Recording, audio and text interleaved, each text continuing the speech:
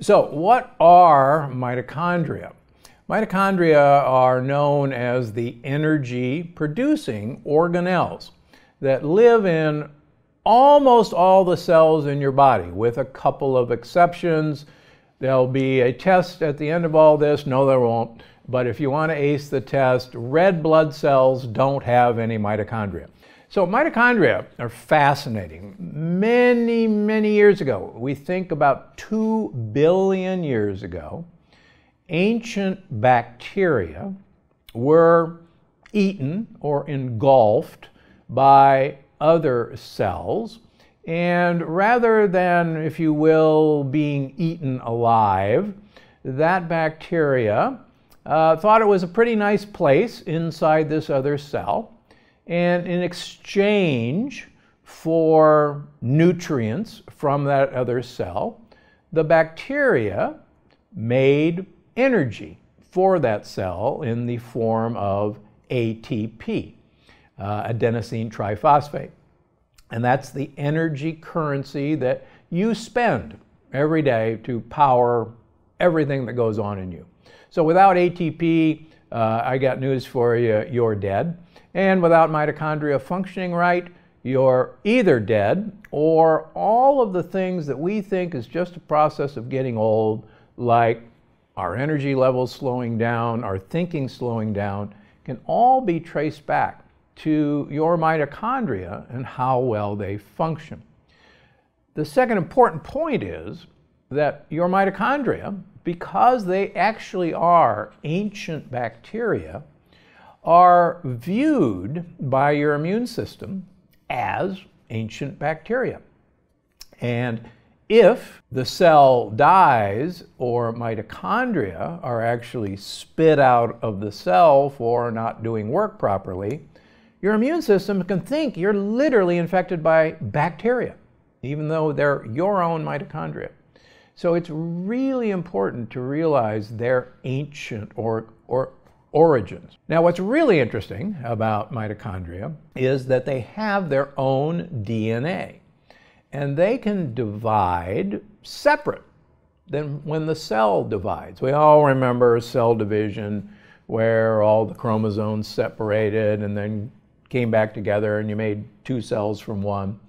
Well, the mitochondria can do that inside the cell. So for instance, let's suppose there's 100 mitochondria in a cell, and believe it or not, there can be thousands in muscle cells, there can be thousands in your heart muscle cells, there can be thousands in a neuron. You can actually make several hundred more, several thousand more, using the tricks that we're going to talk about in this master class. And that's one of the real keys to getting you more energy. Because quite frankly, the more mitochondria you make, the more energy you make. And believe it or not, the better functioning your mitochondria will be. So that's why, bottom line, taking care of your mitochondria is job number 1. And there's lots of ways of taking care of mitochondria, but I first want to start about why we have not been taking care of mitochondria. Mitochondria essentially are a system with inner and outer membranes. And in between this inner and outer membrane exists what's called the electron transport chain. And there's an old joke in science that the only purpose of life is to move an electron from one level of charge to another. And interestingly enough, that actually probably is correct. In this electron transport chain, and you remember in the book we talk about electrons and protons, and hopefully everybody remembers high school biology, where protons are positively charged particles and electrons are negatively charged particles. And batteries have a positive end, have a negative end. And electricity, energy, moves from one charge to the next charge. And in the process of the electron transport chain, electrons are moved along the mitochondria, and kind of like a game of hot potato, where it's tossed from one carrier to another. And in the process, protons, which are contributed, believe it or not, by the food you eat, are also bouncing around inside this chamber. And the protons are desperately trying to get out. And the way this chamber is designed is there's essentially only one place for the proton to get out. And that's at the final end of this chamber. And the protons, which are bouncing around, they're trying to get out, they're pushing on the walls, get me out of here. They see an exit. And when they go through this exit, it's actually a turnstile, it's a revolving door. And as they go through this exit and almost down a winding staircase, just like water powers a water wheel in a mill, you generate ATP from those protons escaping this chamber. And that's actually what a mitochondria does for you. Now, here's the problem. Mitochondria can get the substrates for doing all this from essentially 3 macronutrients. They can get it from carbohydrates, which are sugars. They can get it from proteins, and they can get it from fats. Now, each of these has a slightly different way that it enters the electron transport chain, and it has a slightly different method of producing energy. Now, what's fascinating, if you think about it, is we're actually a beautiful design to deliver these energy-making components to mitochondria at different times, rather than crowding in all at once. So most of the time when we eat a whole food meal, in general, carbohydrates, let's just call them sugars, are absorbed first.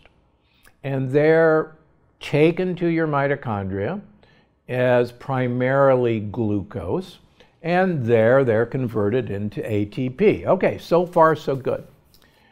Proteins take a much longer time to digest and to be broken down into individual amino acids, which are then absorbed and can either be used for building cell walls, building muscle, repairing tissues, or if you've got an excess, they too can enter into energy production into your mitochondria. So they would come in general after the sugar has been down the electron transport chain. And then there's fat. Most fat is actually not absorbed directly into your bloodstream, unlike proteins and unlike sugars. Fats hop on a big fluffy moving band called chylomicrons. And this fluffy moving band doesn't enter the bloodstream, but instead enters the lymphatic system. And most of us have heard about the lymph system. The lymph system picks up fats from your gut. In fact, if you were to eat a fatty meal and I was in your chest, I could actually watch this fatty meal coming up from your gut in some very big lymph channels, some of which can be as big as my little finger, and enter your vena cava, your superior vena cava, or your innominate vein, and dump into your bloodstream. And that actually takes a while. So fat in general arrives much later for processing to make energy, or if all of your energy needs have been met by sugar and protein, then fat is directly taken to your fat cells and deposited as fat. So in general, the way you were designed is the mitochondria should really only have to worry about one energy substrate at a time.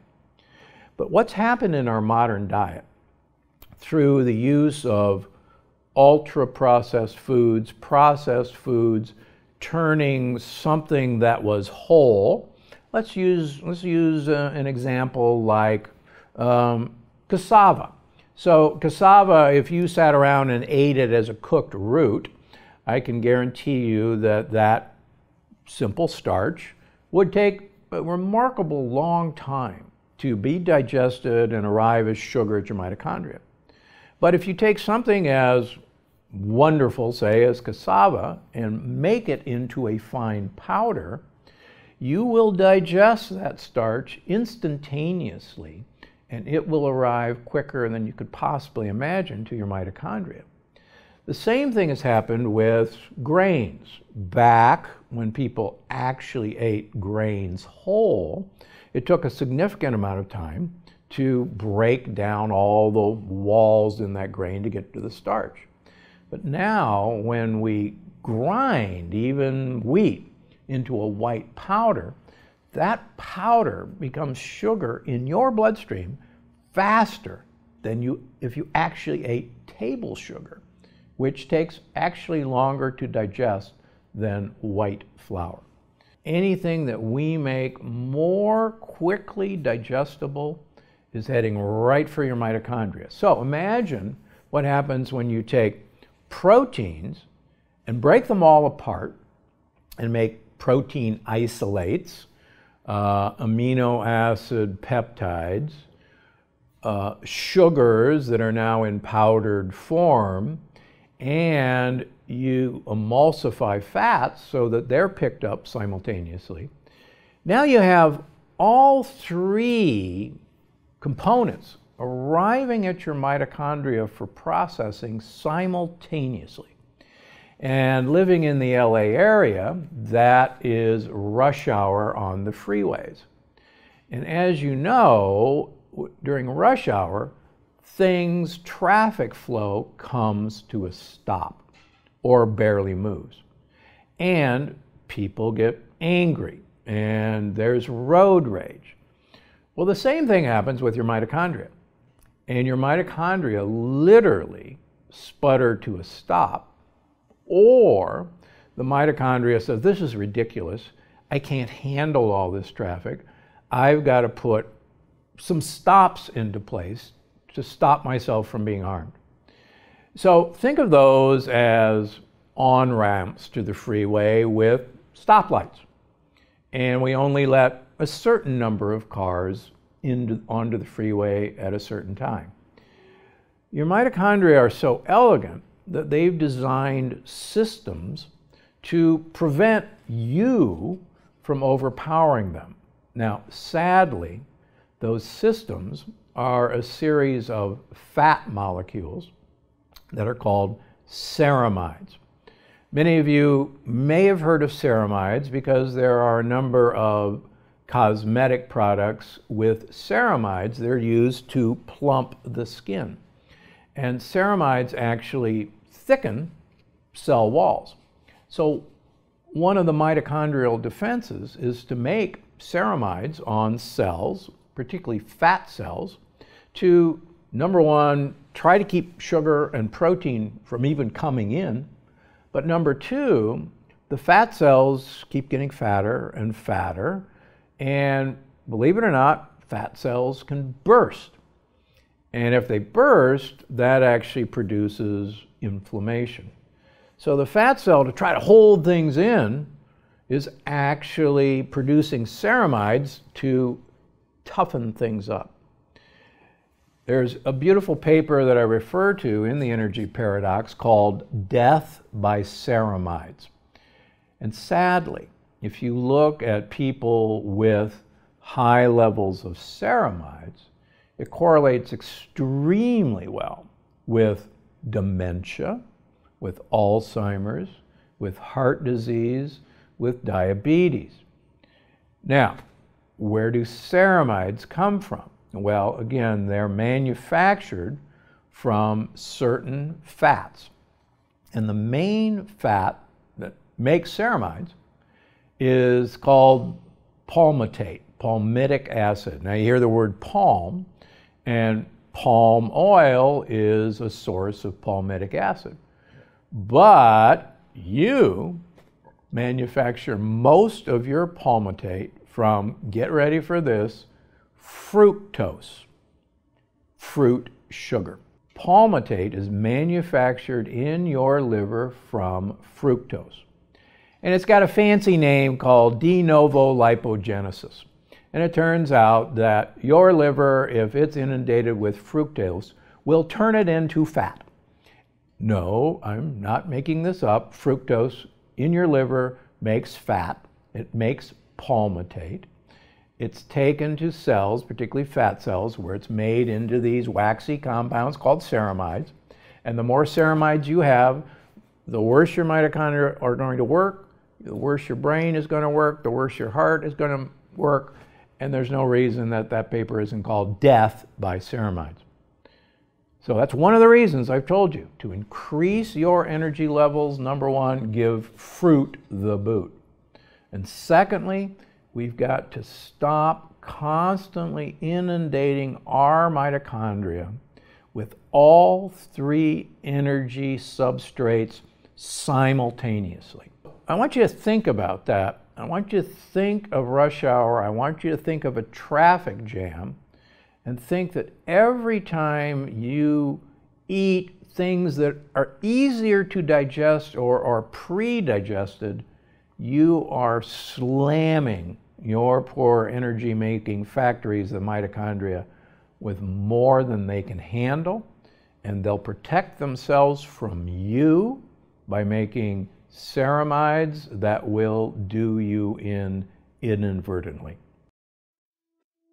If you found this video helpful, I think you're going to love this one. But there are things in your kitchen you probably use every day that are poisoning you and your family. As you know, I call them deadly disruptors. And there are numerous